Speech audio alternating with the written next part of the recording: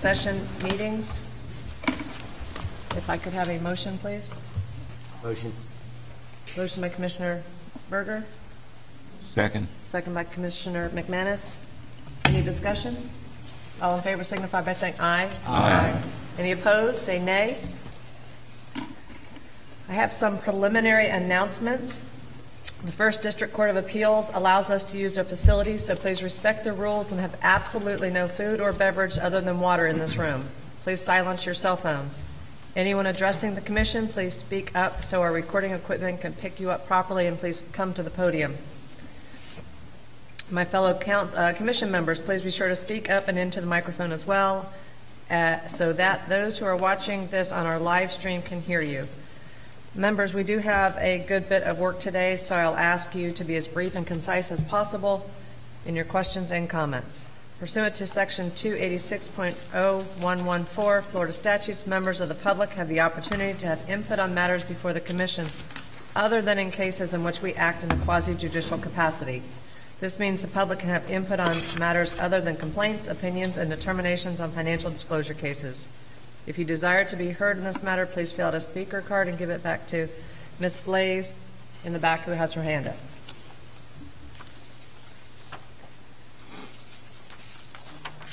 Now we move on to item 4, consideration of advisory opinions. We have 2 on our agenda today. File 2753 will be presented by Grace Schaefer. Is the requester here? Mr. Schaefer, if you would proceed. Thank you, Chair. This opinion request comes from a member of the Brooksville City Council.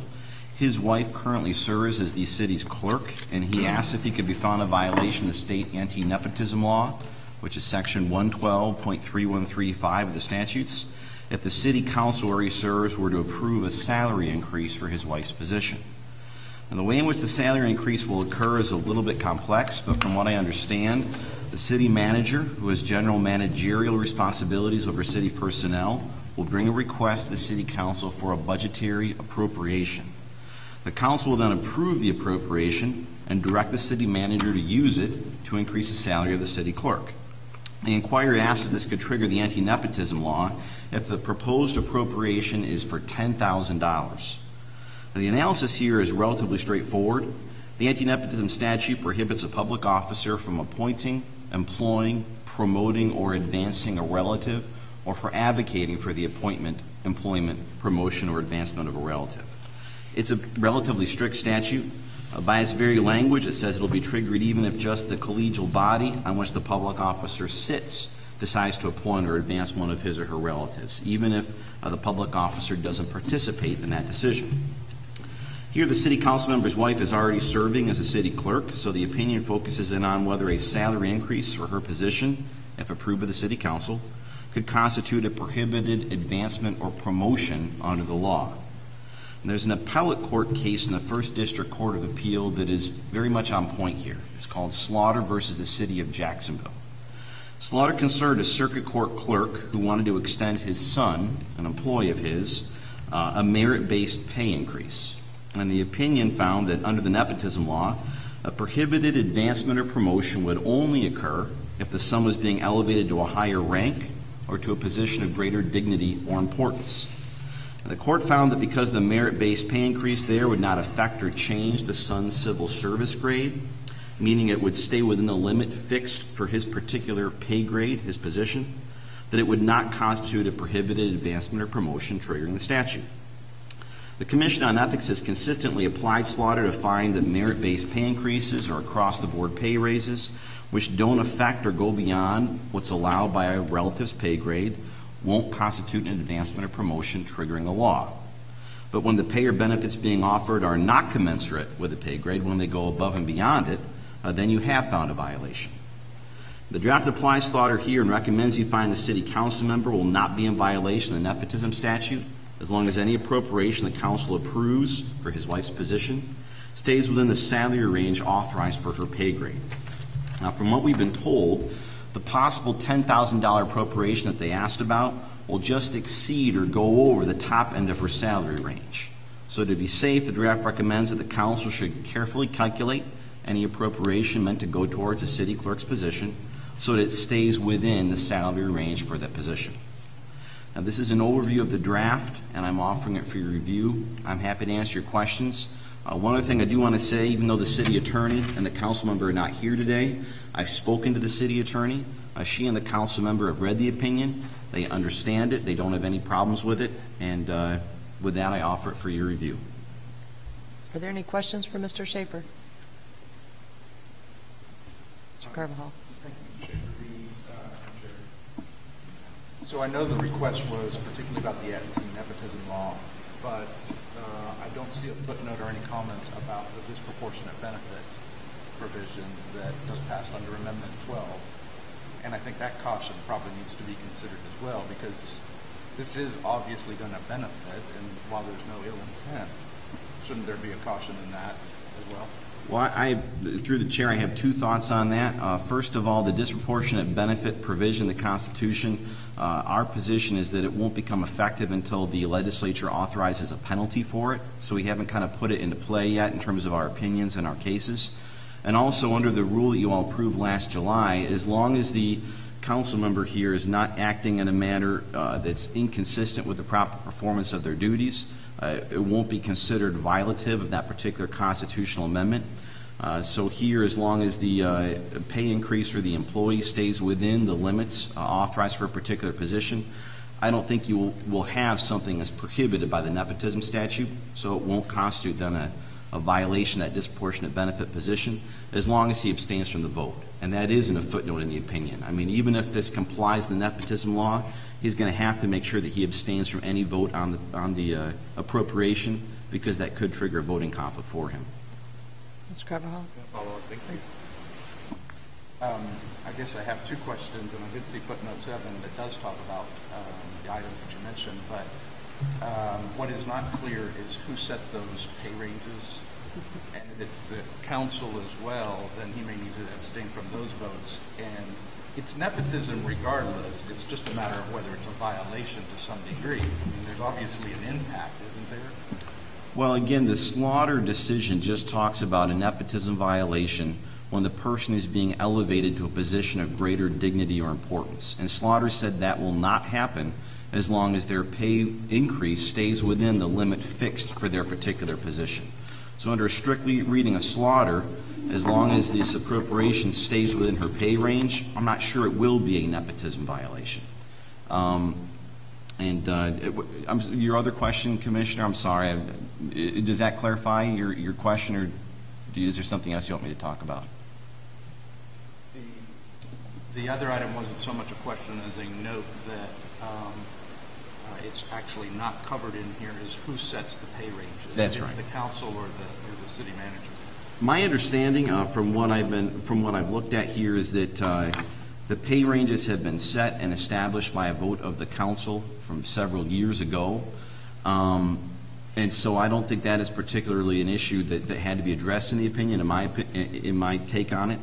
I will say that from what we've been told, from what the city attorney has told me, the council is contemplating changing the parameters of some of those salary ranges in the near future. That wasn't specifically what they asked about here, so that's not addressed in the opinion. I think that would probably have to come back before you all as another formal opinion, though. You know, whether or not changing the overall pay range itself, the parameters of the salary, could constitute an nepotism violation. That's kind of a separate issue that I would hope they would ask about in the future. Any other questions from the Commission? Commissioner Brady? It's not nepotism because he didn't participate in her initial employment. Is that the... Well, there's two separate issues here. Last July, it was either May or July, the question was raised of, will it be a nepotism violation if his wife is appointed to serve in the city clerk position? Okay. And we wrote them a letter at that time. We didn't bring that before you all because it was pretty clear that it wasn't a nepotism violation. The city charter vests the city manager with the sole authority to appoint someone to the city clerk position. It doesn't have to be run past the city council. This is kind of a separate issue. This is a salary increase. Okay. It'll take the form of an appropriation request that the city manager does have to run past the city council. So for that reason, it's kind of a separate issue that I think does merit a nepotism analysis in the context of this city council member. Okay. Thank you. Any other questions from members? Commissioner Leslie? I had the same thought as Commissioner Burball about if we want to go ahead and give her something that's above her current pay grade. Given this opinion, it sort of leads them to adjusting the pay grade, her pay range, and providing the raise. And so I don't know if it's possible to explicitly say we're not answering that question, so to caution them against doing that, because to me that would be the logical mechanism if they wanted to ensure she gets the amount they want, to give her, to go ahead and change her pay grade without changing her duties, which to me would certainly constitute advancement, but might not in their eyes. Through the chair, I'd be happy to add a footnote clarifying that if there's an upcoming measure to change the pay grade for the position, that is not being addressed in the context of this opinion, and that will have to take the form of a future opinion request to this body. Commissioner Lesnoff, would you like that to be done? Yes, Chairman. Yes. I think on the same note, I'm not opposed to the statements as they're presented here, but any cautionary measures related to potentially how the impact of the constitutional amendment might come into play once that is defined would also be worth it. Because let's just say that the salary increase doesn't happen until after that. I want to make sure that we have laid out every caution for the commission as possible. Mr. Schaefer, can you add another cautionary note as well? I can. You know, I think what I would say in terms of the amendment is something along the lines of, you know, to ensure that you stay within the parameters of what's allowed by the amendment. It's recommended to make sure that you follow the advice given herein to the letter, as well as any other applicable local ordinances regarding salary increases. Mr. Carvajal, would that satisfy you? Yeah, I think it's as much caution as possible. Mr. McManus? I question whether that is going to come up over and over again, that somebody wants to, or that this commission wants to keep reminding people about the constitutional amendment language. And if that's going to keep coming up over and over again, maybe we need to think about some standard language that, because you could argue disproportionate benefit in a lot of these cases. And are we going to start, this is the way the courts look at things, is you don't answer questions that you don't have to answer, because you get into predicting what the question and the answer are going to be, and then later on it doesn't turn out the way you thought it would. So I think, being a lawyer and a former judge, it occurs to me we should be careful about making a lot of cautionary or unnecessary statements in these opinions. So that's just kind of a counter argument for doing this. But if you're going to do it, think about language that you can live with in the future that's going to be usable over and over again. Any other comments or questions from the commission?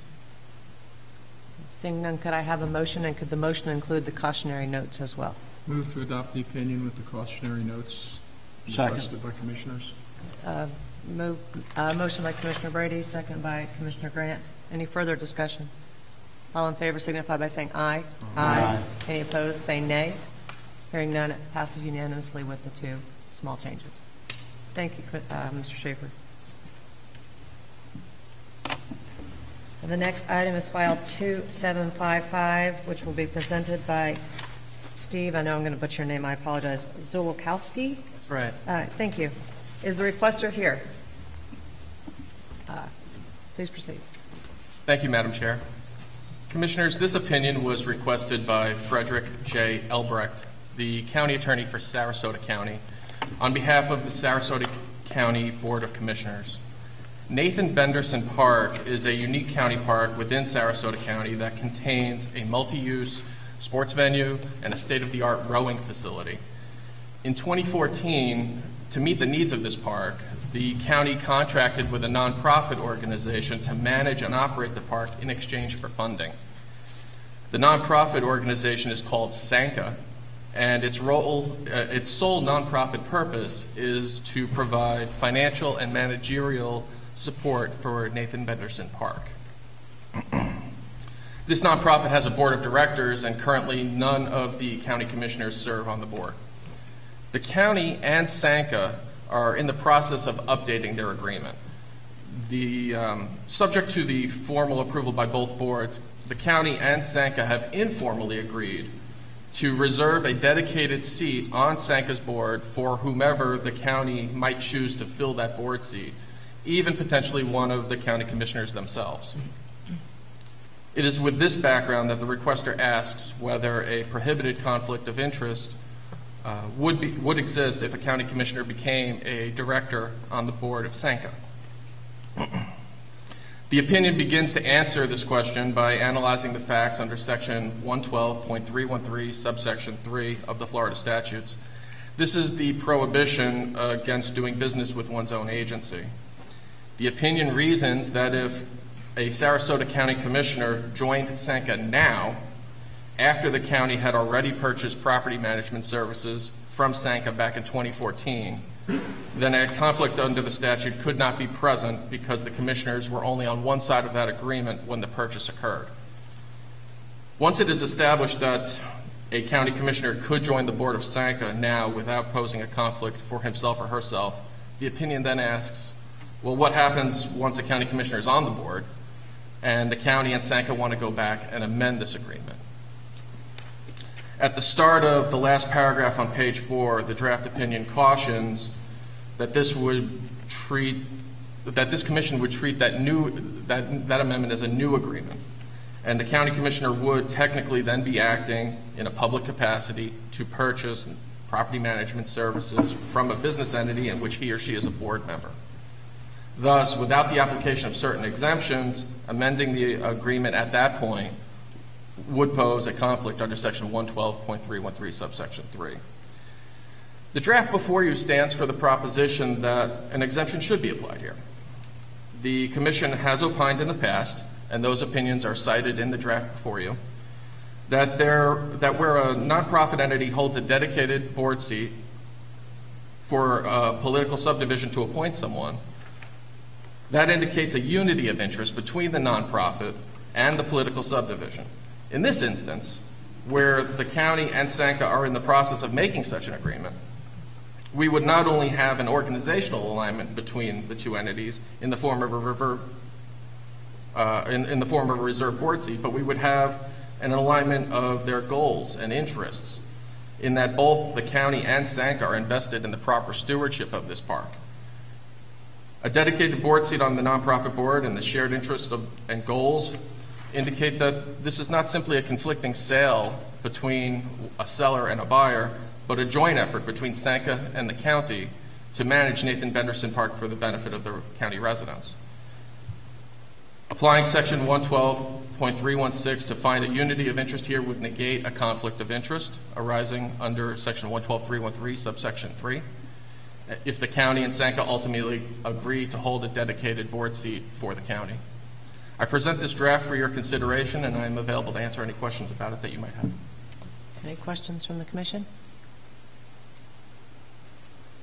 Commissioner Lesno. So this commissioner who's now has a vested interest in this nonprofit, I presume the commission votes on their budget, how much money this nonprofit is going to earn. Is there not room for some misdeed there, given the potential to provide certain salaries and benefits to everyone involved, potentially the board members as well? I'm presuming the board members are not paid, but are there other benefits that could be received? You're right. They are uncompensated on the board of Sanka. But one of the opinions that's cited in here, and I didn't cite this particular language, but this commission has addressed that idea in the past. And what they said was, when the subdivision is appointing somebody to the nonprofit board, that person is representing the county's interests and not their own interests. They didn't get this board appointment on their own and to represent their own interests on this board. Instead, they're appointed by the county to represent the county interests. And that's the idea behind finding this unity of interest, that this is really the county's seat and the county can appoint whomever it would think would represent its interests. Right, I would agree. However, once a member of that board, they may be succumb to the interests of the nonprofit and supersede the interests, or those interests become commingled, which doesn't sound particularly ethically healthy to me. But that would be my concern. Any other comments or questions from the commission? Mr. Commissioner Brady. They don't necessarily have to appoint a commissioner. They could No, appoint they- anybody they wanted, but their job is to represent the hypothetical interests of the county rather than being commissioner itself. Through the chair,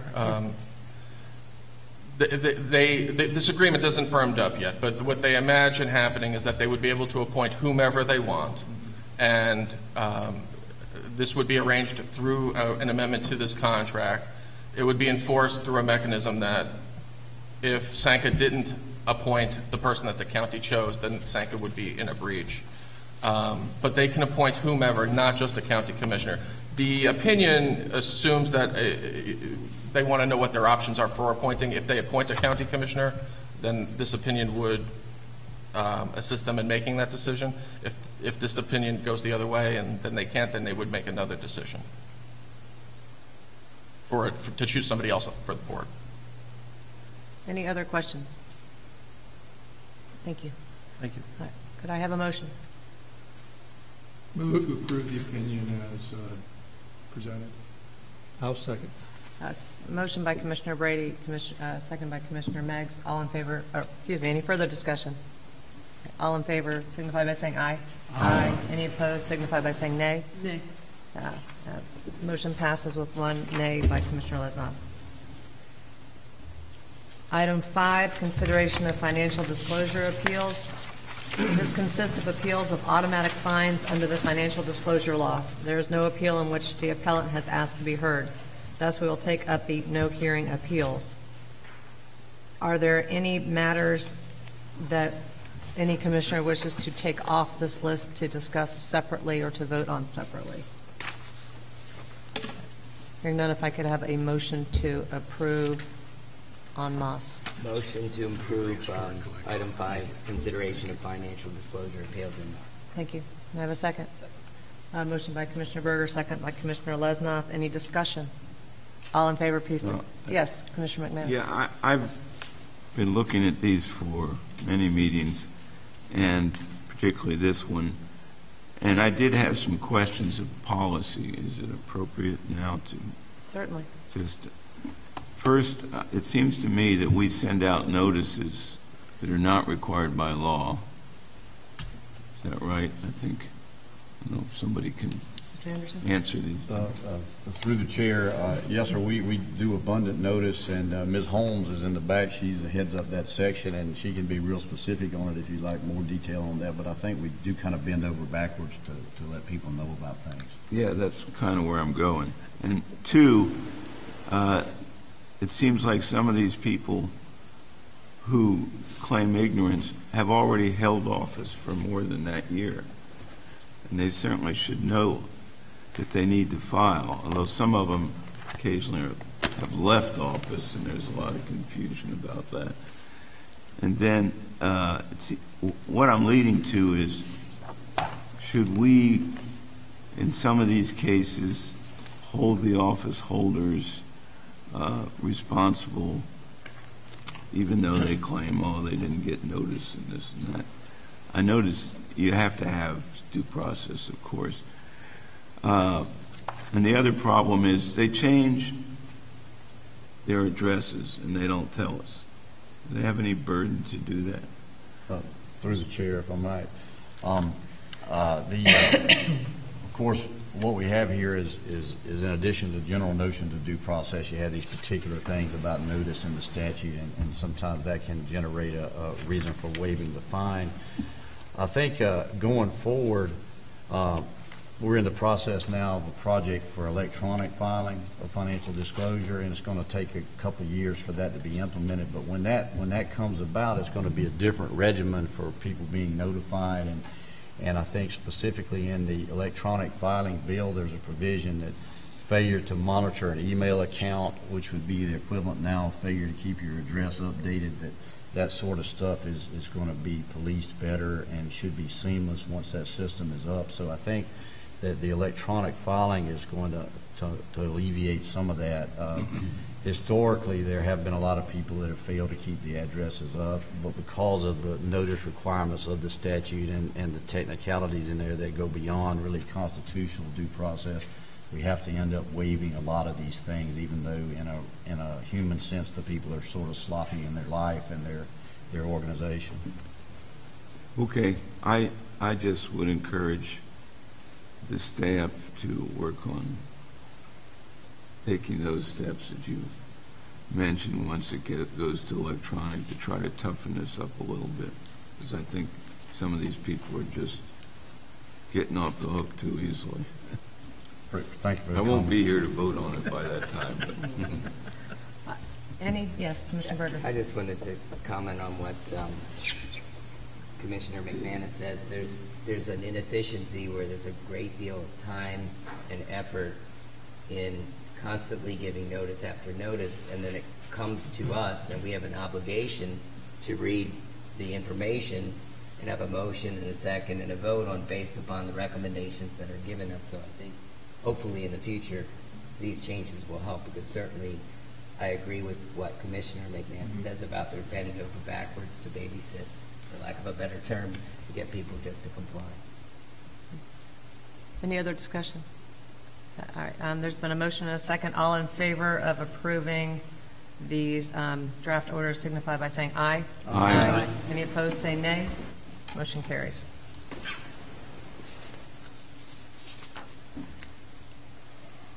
Item 6, consideration of final orders on financial disclosure funds where there has been no timely appeal and no payment. The item is self-explanatory via the written materials you have been provided. If there are no questions, do I hear a motion to approve these final orders en masse? so moved. Motion.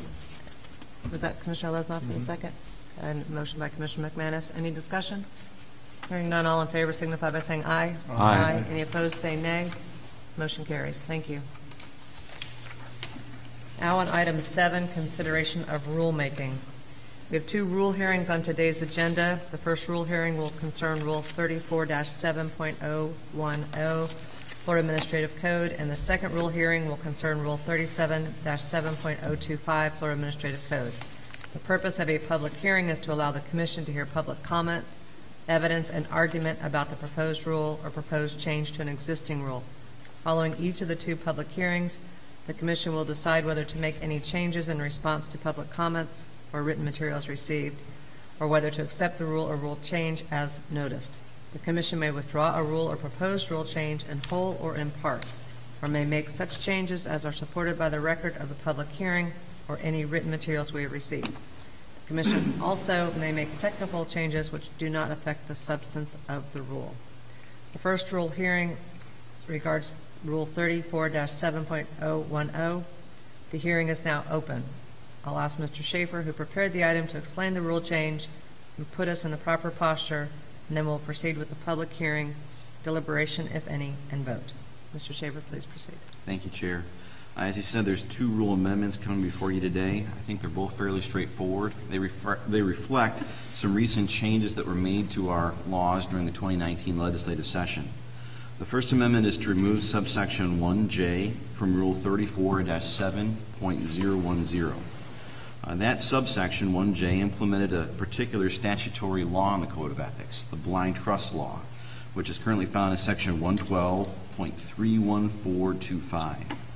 The Blind Trust Law stated that public officers who create a blind trust will not have a conflict of interest under certain ethics provisions like the voting conflict statute regarding any interest held within the blind trust. Subsection 1J of this rule implemented the Blind Trust Law by incorporating a form, the Form 40, which public officers could use to set up the blind trust, and by using the Form 40, they'd be certifying that the trust was in compliance with all statutory requirements. Chris can correct me if I'm wrong, but I think the Form 40 has only been used 4 or 5 times since the law was enacted several years ago. Now, legislation was signed into law during this most recent legislative session, which repealed the blind trust law. It repealed Section 112.31425. Because there's no longer any statutory authority for subsection 1J of this rule, or for the Form 40 that it incorporates, this proposed amendment simply removes and strikes subsection 1J from the rule. I offer it now for your review, and I'm happy to answer any of your questions. Are there any questions for Mr. Schaefer? Is there anyone in the public that wishes to be heard on this rule?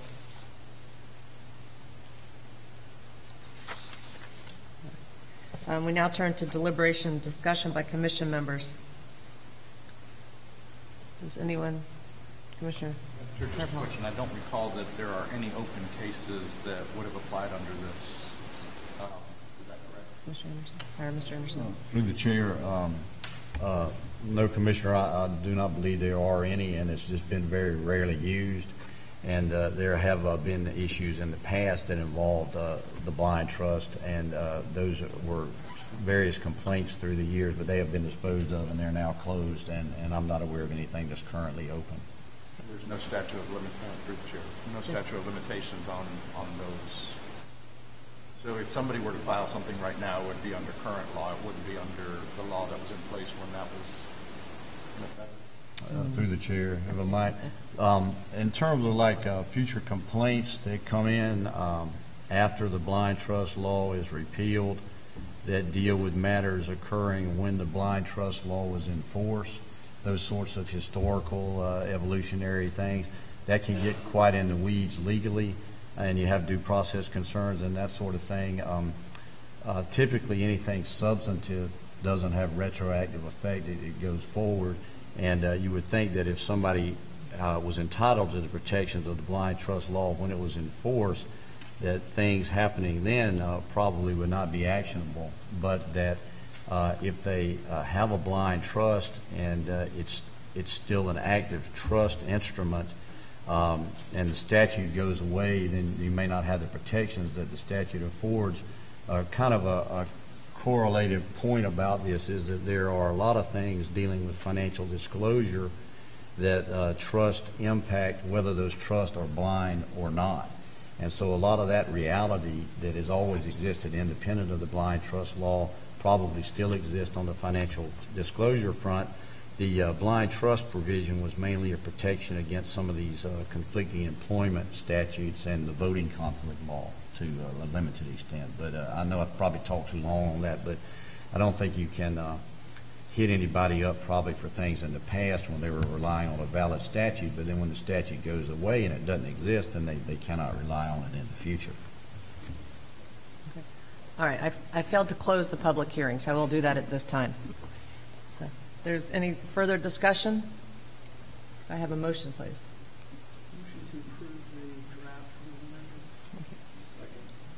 Is that Mr. Gilzine?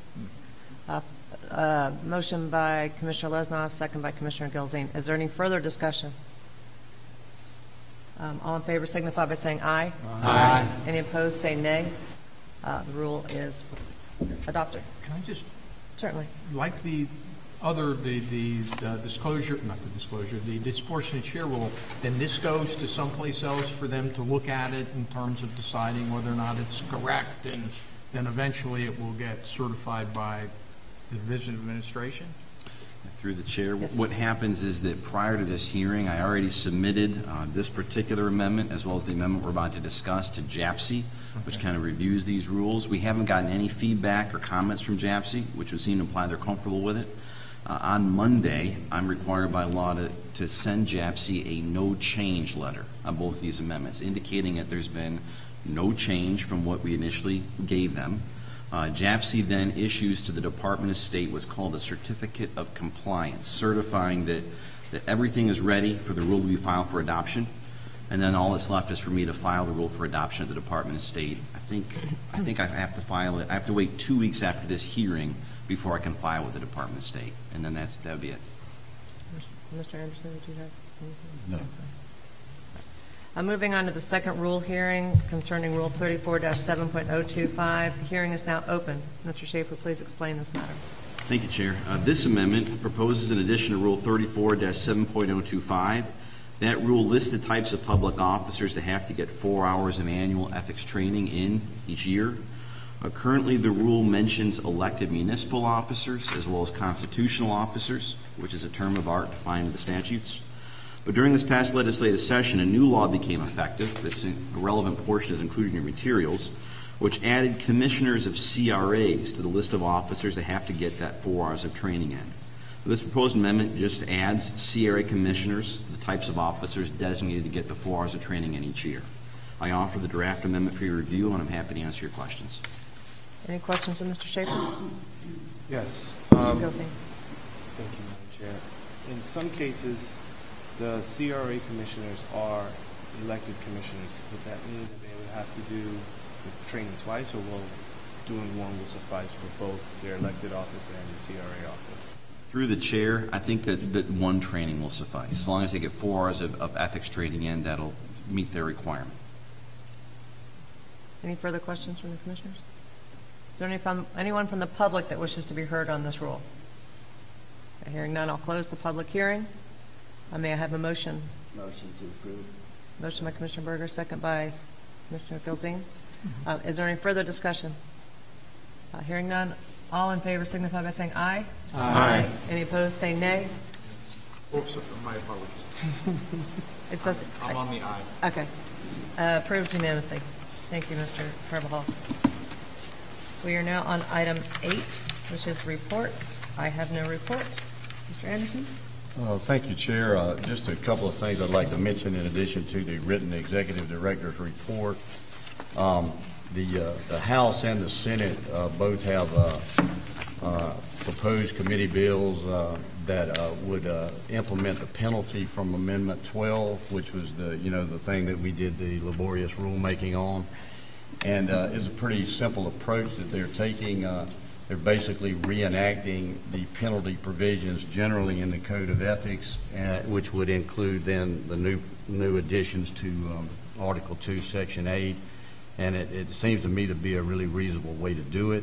And they were kind enough to invite me over to the Senate, where I was given the opportunity to give them some background on our rulemaking and different things. And I think I'll be doing the same thing with the House this week coming up.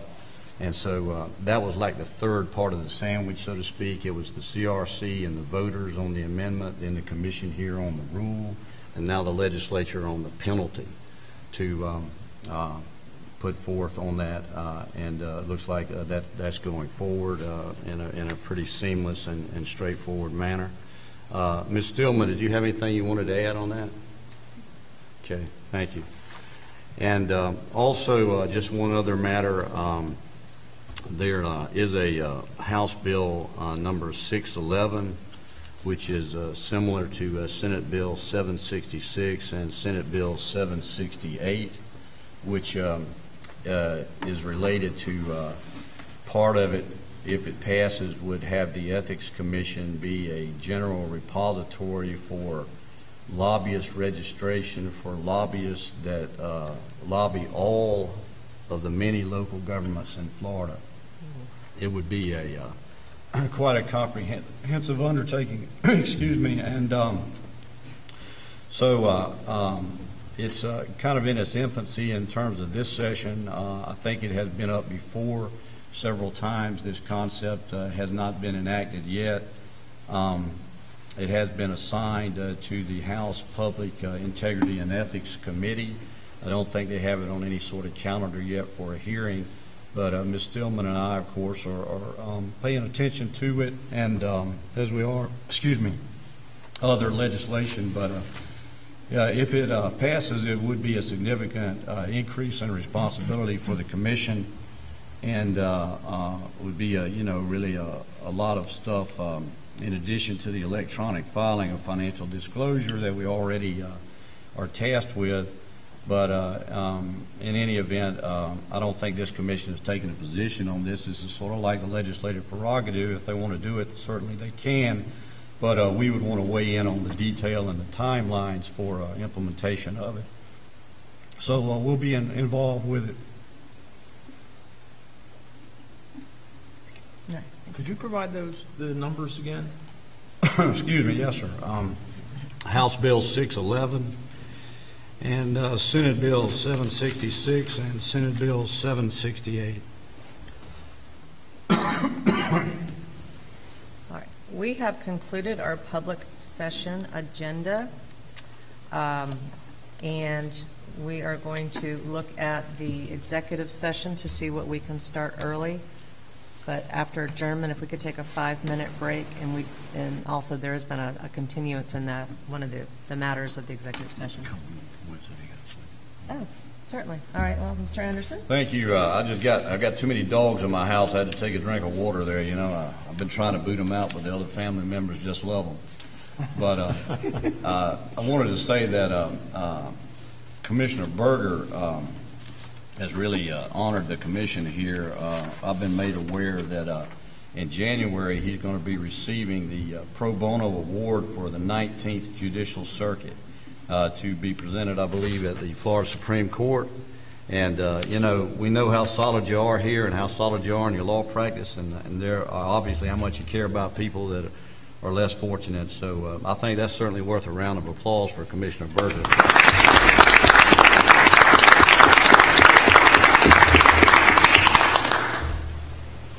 You want to say a couple of words on that? Well, I want to say that really when you give, it comes back, and every single person that's a commissioner on this body is volunteer.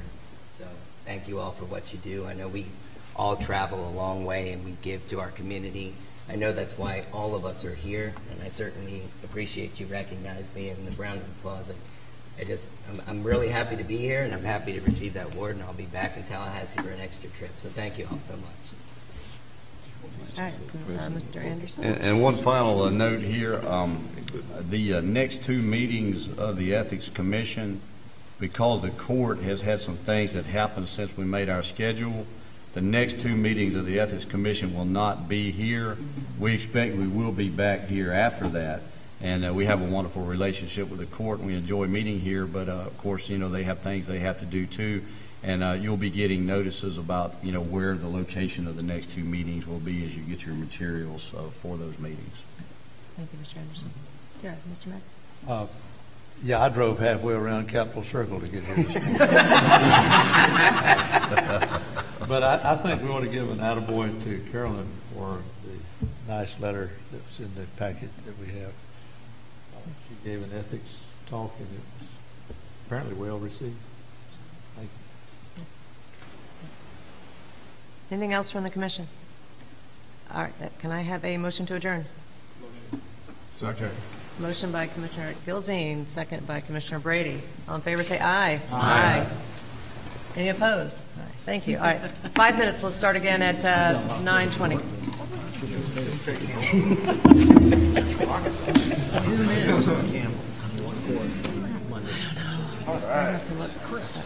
Yes,